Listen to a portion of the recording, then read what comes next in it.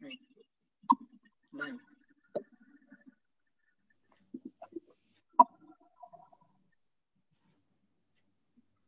You're live. Hello, boys and girls. Welcome to another week of virtual story time, brought to you by the Jamaica Diaspora Education Task Force and the Morningside Primary and Infant School. This week, we have a very interesting story for you. But before we begin, let us have our little boys and girls introduce themselves. And we'll begin with Mr. Baker. Mr. Baker, can you unmute yourself and introduce yourself for us?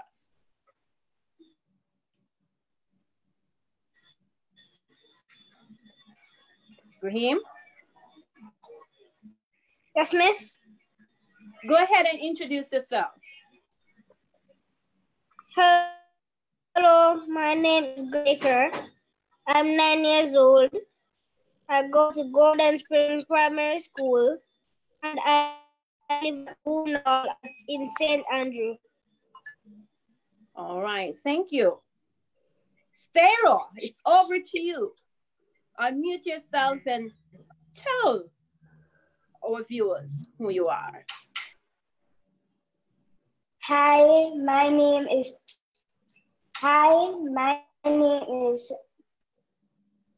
Sarah McDonald. I am 11 years old. I attend Great Start Academy and I live in St. Elizabeth, Lititz District. Thank you, Sarah. Let's go over to you now, Everton. Unmute yourself and tell us who you are. My name is Everton Wilson. I am 12 years old. I'm going to Clarendon College. I live in the parish of St. Catherine. Ah, I guess you just passed your PEP exam. Yes, miss. Congratulations and all the best. Thank you. Miss Marshall, over to you. Hello, my name is Gillian Marshall. I am 11 years of age. I attend the Duncans Primary School. Thank you. And Mr. Reed, over to you. Hello, my name is Javian Reed. I'm 11 years old. I attend Irwin Primary and I live in the parish of Montego Bay.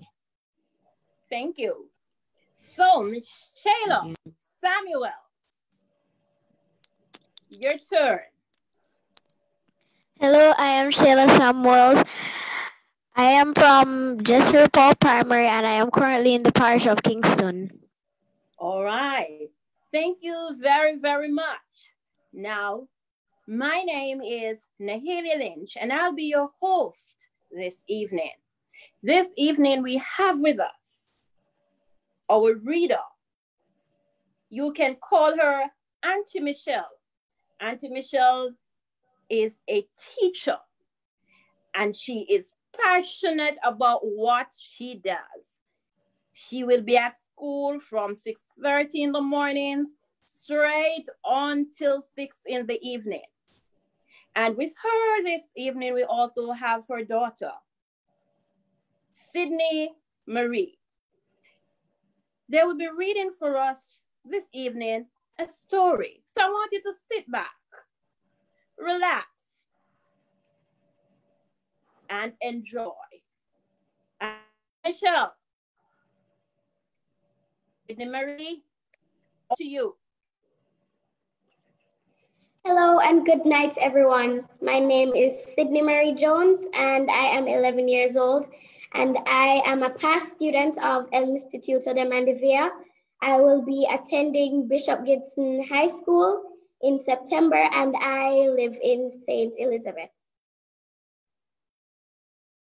Okay, thank you, Sydney Marie. Thank you, boys and girls. Thank you so much. I was introduced as Auntie Michelle, and it is my privilege to be on tonight and to be your reader. As a matter of fact, Sydney Marie and I will be reading together, and we're going to be reading you a story, and then we will have our discussion. So sit back, relax, and enjoy. And afterwards, please be a part of our vibrant discussion that we're going to have. Thank you.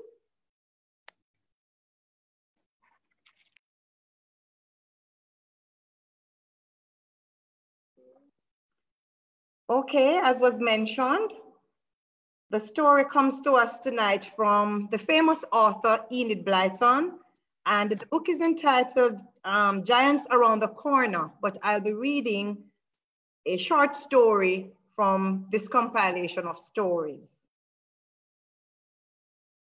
So please listen as I read. They said he was too small. That's the title of this short story. Clear off, yelled Dick to Joe.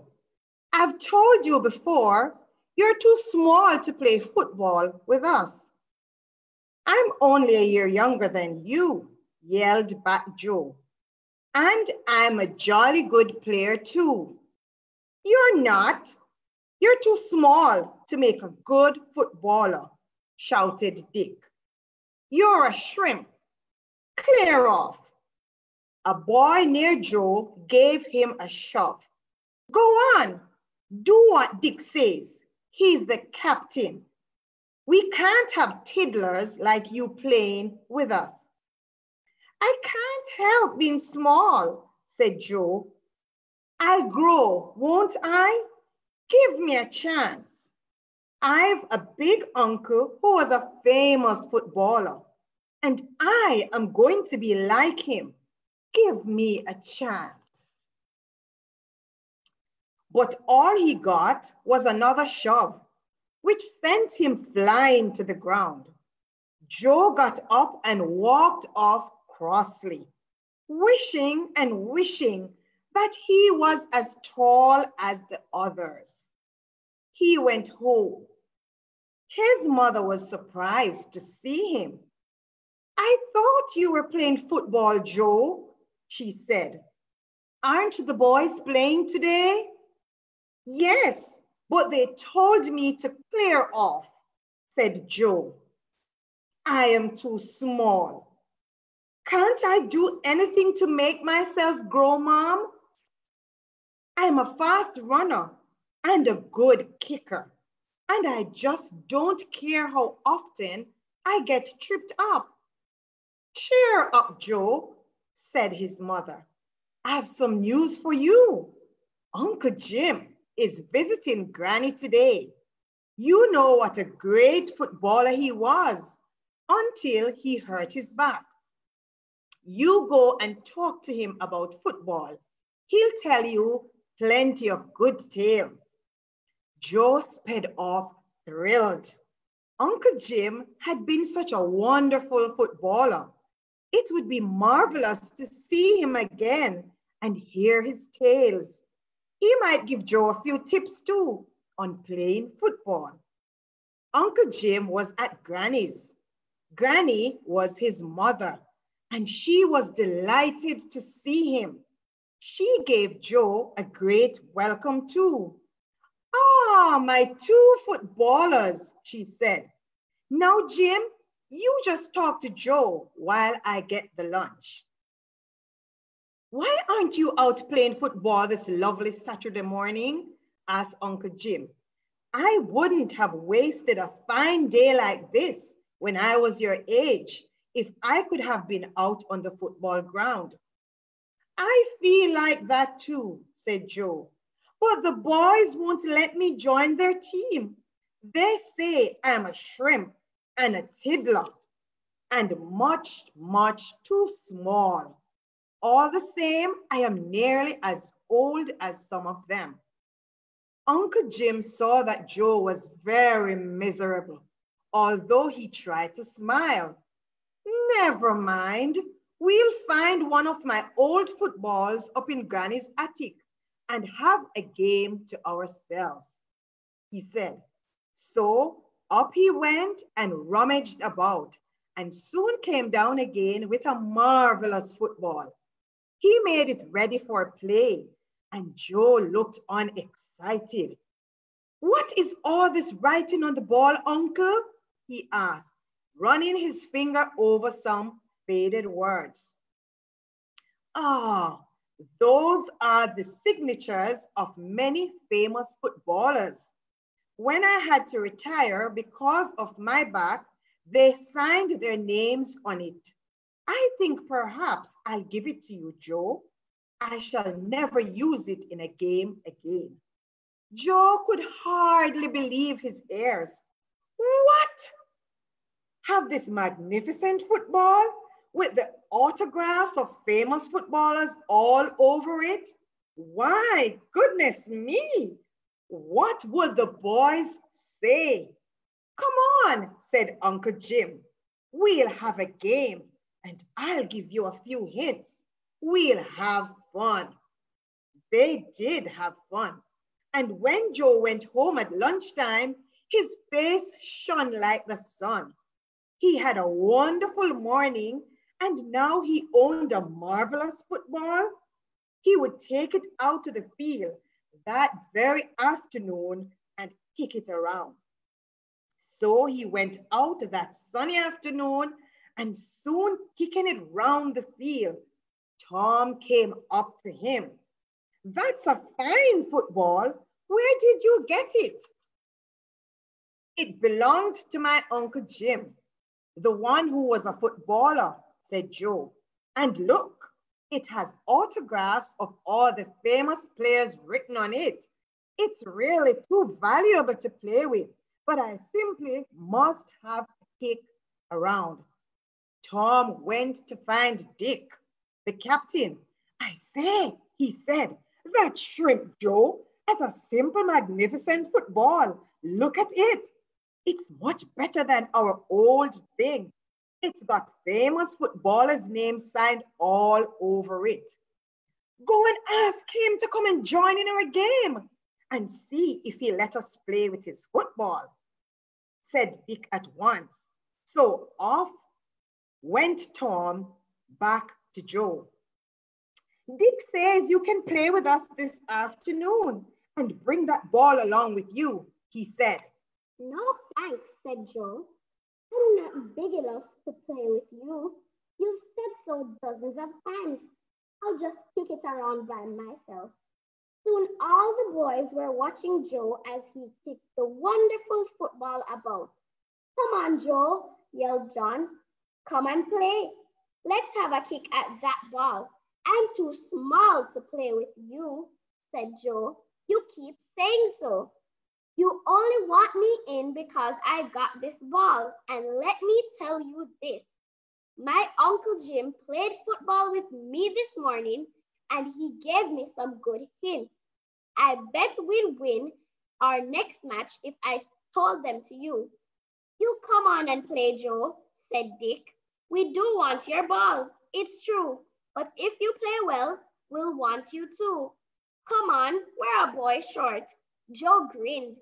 He had meant to play all the time. He kicked the ball to Dick. "All right," he said, "I'll make a bargain with you. If I play well, you let me into the team with my ball. But if I told a fib and I play badly, well, kick me out. But I'll still lend you my ball. How's that?" "You're a good little one," said Dick, and gave him a slap on the back. "Right, it's a bargain.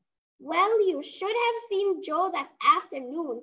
He ran like a hare. He shot 2 goals. He took the ball from the other side time after time. He tried out all the tricks his uncle had shown him. He fell heavily at least 6 times, but he was up and running again at once. And how marvelous that ball was compared with the old one the boys had played for weeks. The game was over at last. The boys clustered around Joe, panting. Dick gave him such a slap on the back that the small boy almost fell over. "You win, Joe. You're in the team. You may be a tiddler, but my word, you're a good tiddler. We can do with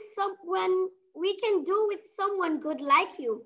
You're sure I'm not too small for you?" said Joe slyly. We're sure. So long as you are sure we're not too big for you, said Dick. You go along and tell your uncle. We like his ball, and we like his nephew even better. Well, wasn't that good? Joe's grown up now, and he's a wonderful footballer. You've read his name in the paper many a time. Okay. That is the end of our story. Wow, excellent reading, wonderful message. Now, I hope you are all listening because it's now time for discussion. So, Auntie Michelle, I want you to ask your first question for discussion. Okay, boys and girls, I know you are listening attentively. Did you like the story? Well, I know you would have loved this story, but my first question is, what is the moral of the story? Raise your hands if you want to answer. What is the moral? What have you learned from this story?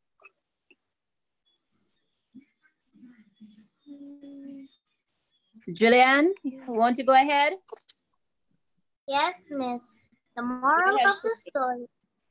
The moral of the story is that we must not judge people by their height. Very good.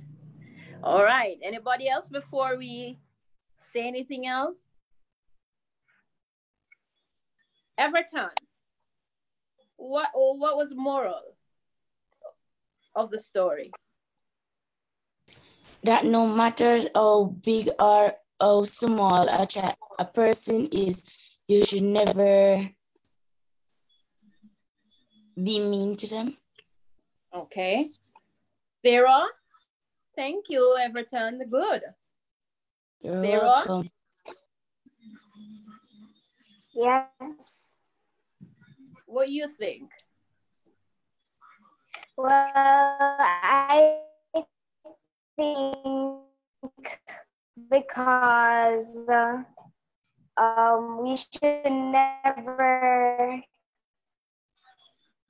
say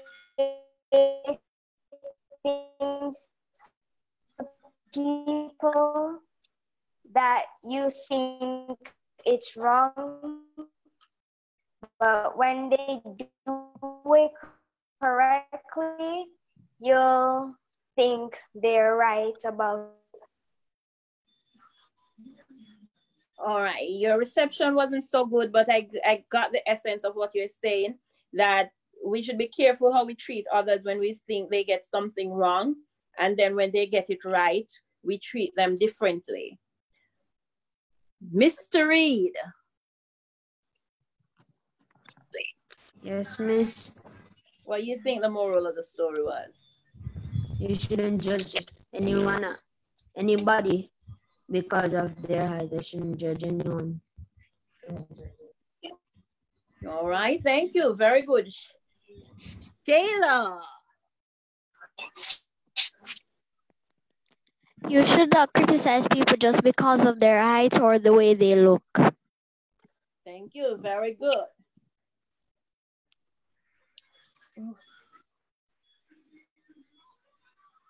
Mr. Baker.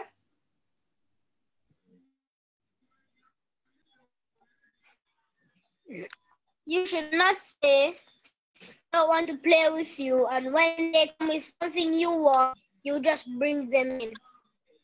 Yeah, very important.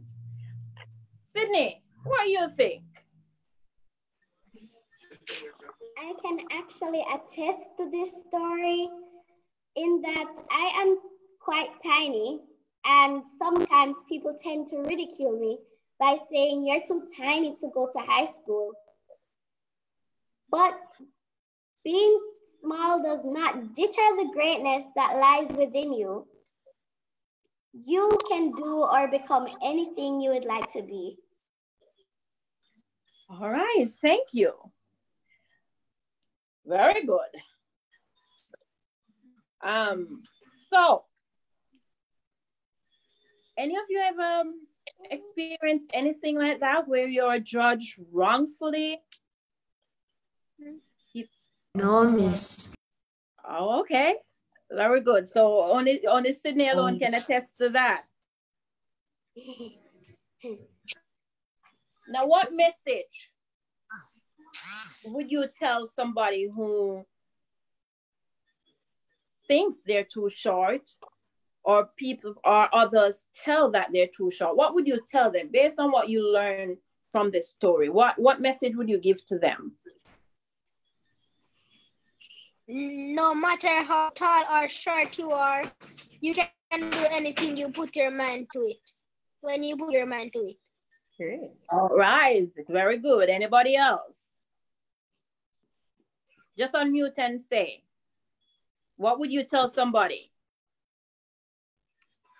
No matter how small or big you are, you should not let anybody put you down. You should always come back up and show them strength and never let them bring you down. Very, very good. Wow. Mrs. Jones? Yes. I'm sure you have more questions. Yes, may I ask this question? Because I know, boys and girls, that from time to time, I know that you have been confronted with situations and challenges. Probably it's not your size, probably it's the way that you look, probably it's different challenges. But I would like to ask, how do you deal with situations in which sometimes you're ridiculed? How maybe because of your stature, as Sydney Marie says, or because of other circumstances. Maybe at school or elsewhere, from time to time, maybe you have been experiencing those kind of challenges. How would you encourage somebody who has been experiencing or who has experienced these kind of challenges? Anybody? How would you deal with that? How would you encourage them to tackle such situations? Anybody? Just unmute and go ahead. We are all special. Don't let anybody say you're not special because of the way you look. Yes. Yes. We are wonderfully and fearfully made by God. Wow, that's so true. Yes, that's true. Excellent. Anybody else? We are not perfect, but we were made by the one who is perfect, and we will always be perfect to him. I love that. I love that. Yes, indeed. That is good. Can you repeat that, Shayla? Can you please repeat that, Shayla? We are not perfect, but we were made by the one who is perfect, and we are perfect to him. Very good. Excellent. Very good. Excellent point. Anybody else want to say something? All right, Mrs. Jones, your next question. Now, in the story that I've just read, I am sure that you have a favorite character from the story. Now, who was your favorite character in the story? And you're going to tell me why that person was your favorite character.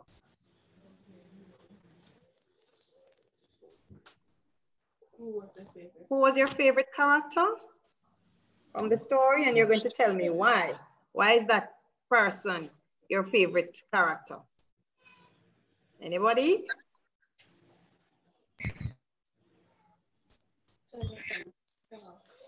Joe was my favorite character. Okay. Why was he your favorite character? Because as he got the football with the autograph from his Uncle Jim, everyone wanted to play with him, even though they said that he was too small. Okay. Okay. All right. I would like to hear. Yes, go ahead.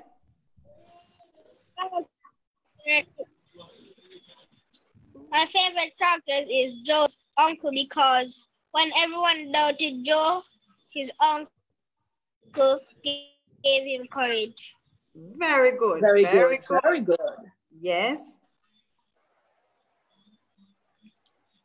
Go ahead. Anybody I would like else? to hear from all of you students. I would like to hear. All right. Let's. Shayla, who was your favorite character?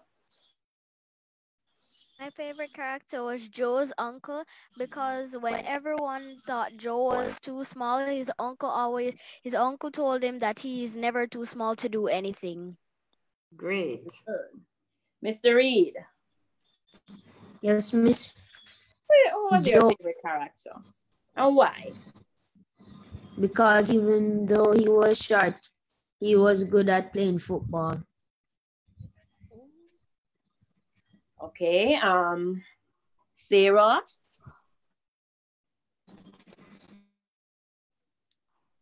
I'll say Joe is because he has a uncle that plays football, so he will always encourage him to do things when the other is telling him he's too tiny, and encourage him to be tiny. All right. Now, I think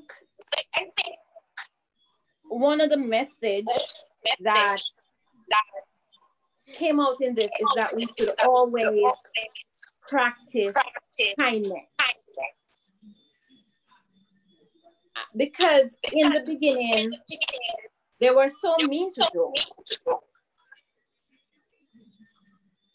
And then afterwards, after they saw him,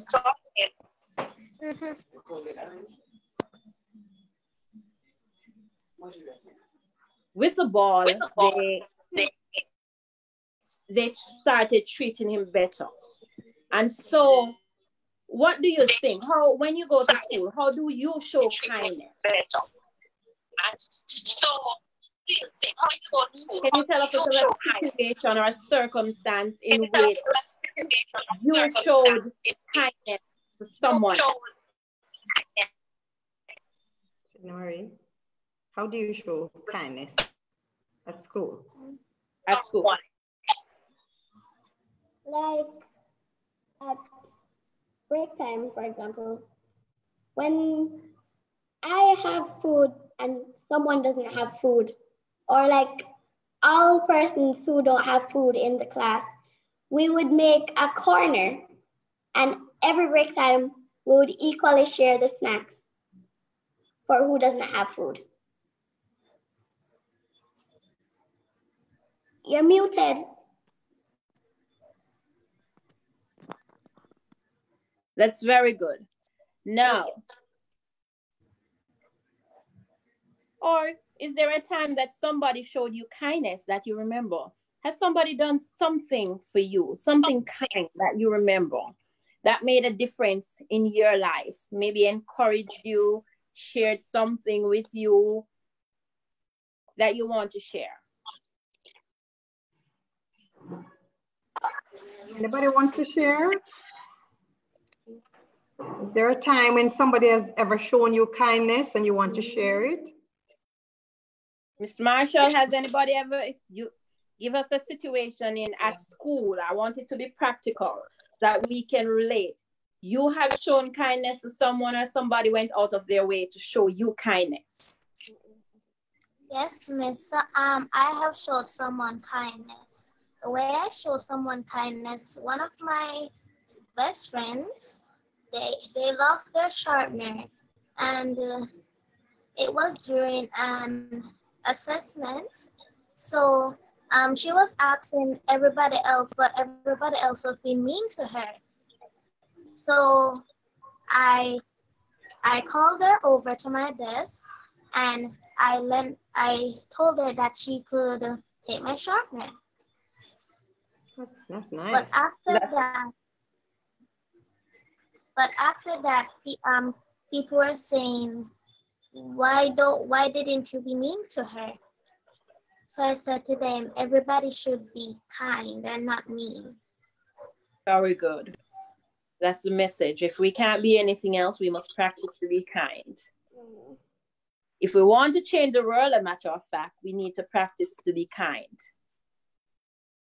And also too, might I add, we should not be kind to others based on ulterior motives.